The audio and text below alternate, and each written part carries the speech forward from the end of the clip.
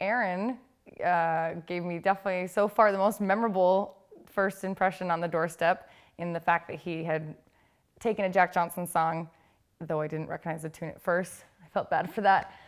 But took a Jack Johnson song and changed the lyrics and sang me a song, which was great. You know, show off his talent, show off his skill, because he's good. And it just broke the ice right away. And so it led into a really easy start for the date. My favorite part of the date was dinner. Just to sit down and talk with her, find out more about her personality, background, family. That was my favorite part.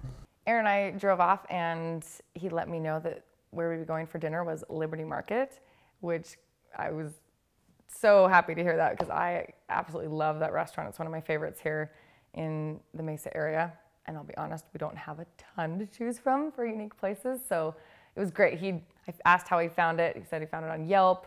I'm a big believer in Yelp. I think it can help you find those great places. Then we went to Skateland and danced to some Michael Jackson on roller skates. It was really good conversation, and that's something I really look for. That's somebody you can talk to, definitely. She's very outgoing. When you go skating, it's kind of inherent in the activity. There's going to be some physical touch. Smart on Aaron's part, probably, to make it really easy to break the touch barrier. So I think there were a couple of times that he might have held my hand a little bit, or I think he maybe was even trying to be a little respectful. And one time he didn't really hold my hand, but kind of held my wrist in trying to help me with something.